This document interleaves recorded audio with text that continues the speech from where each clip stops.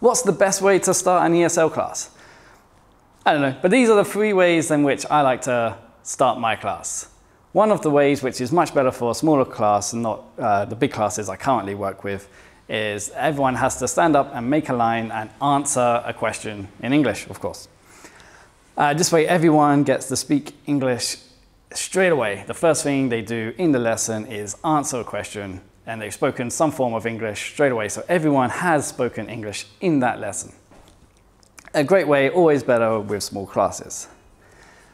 Another way I like to start a class is I like to surprise my students with a small little game. And this works brilliantly the first time you do it because the students are very unprepared. You put a random picture on the TV, or you show them a random picture. Hopefully it's got lots of different lots of different animals or lots of different food in this image. And then you take it away and you say, okay, what was in the picture? What did you see? And they have to instantly kind of remember what it was that was in the picture. And this works brilliantly the first time because students are so unprepared for it, they wasn't expecting it. But as you play it more and more, the students are trying to remember stuff because they know exactly what's going to happen.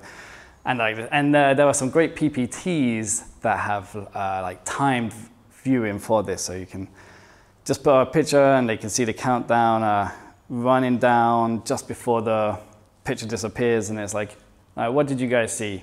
They got to use the correct sentence. I saw an, and answer the question. But the best way in which I start probably about 90% of my lessons is with a song.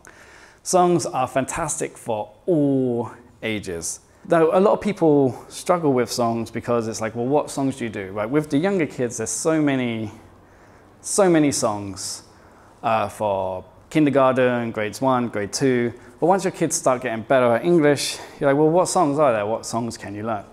And the great thing is there's just any song. They can learn any song that's appropriate. So I had this problem with, I work in an international school and teach grade 3, and that English is slightly better than your average grade 3 public school students. So I spent ages, what should I do? And I finally came across all the Disney songs. So Let It Go, How Far Will I Go from Moana. These films are immensely popular. The students know these films and they really enjoy learning these songs. Even teenagers enjoy learning these songs.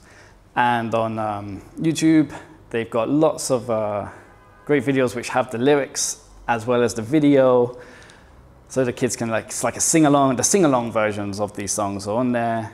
You can find versions where it's just the music without the actual song, so you can only hear the students singing. They've just got the music playing behind. There's so many ways you can do this, and it really is the best way, in my opinion, to start the class for all ages. And if you think they're getting they're not really into the Disney songs, then there are other great songs like Lemon Tree. I taught Lemon Tree to my grade 3s. And the students' parents were so amazed. They were like, oh my God, my kid can sing Lemon Tree in grade 3. So much more advanced than they even realized. And another great thing about it is that you can set it for homework. And that means it's not homework you have to mark. It's homework that the parents can easily make sure the kids are kind of learning. The song is right there for them to sing along with. Starting an ESL class, very important to set the mood of the lesson, the tone of the lesson, and how you intend to go on. So guys, let me know how you start your classes down below. Really appreciate that if you would let me know what you consider a really good way to start your class, because there's no best way, there's just lots of really good ways. So also, this is going to be the last ESL video I upload. Unfortunately, I've not really been getting the numbers, the views that I was hoping for this, so I'm going to slightly change things around on the channel, and this is going to be the last ESL video I upload. Unless some point in the future these videos suddenly go crazy, and then I'll come back and do more videos, ESL videos. But as for now, this will be my last ESL video. I hope this helps. Starting the class is really difficult, especially for new teachers. So I hope these 3 examples help you start your class. That's all from me for this week. As they say in China, bye-bye.